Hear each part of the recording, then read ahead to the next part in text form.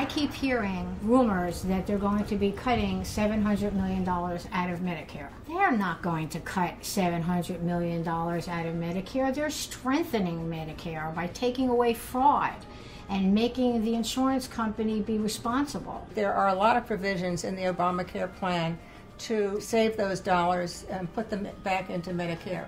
Insurance companies are going to have to change their way of thinking, and it's probably long overdue. My drug costs were running about $2,000 a month, but now under Obamacare, they're paying 50% of the name brand drugs, and I don't have to pay anything on the generic drugs. So it's going to be saving me thousands of dollars before the end of the year. It's a wonderful thing for people like me who are taking so many medications. I'm thrilled to be able to take these medications because it keeps me going.